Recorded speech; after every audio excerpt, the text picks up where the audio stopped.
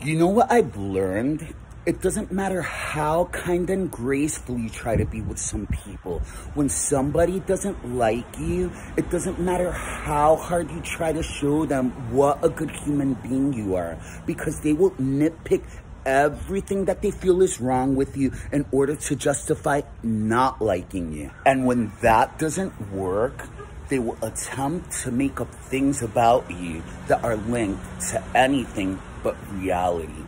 People like this are essentially not trying to get to know you at all, but instead are attempting to nitpick everything they feel is wrong with you in order to justify their disdain for you. Nothing you ever do will ever be good enough. And listen to me, it has nothing to do with you and everything to do with them.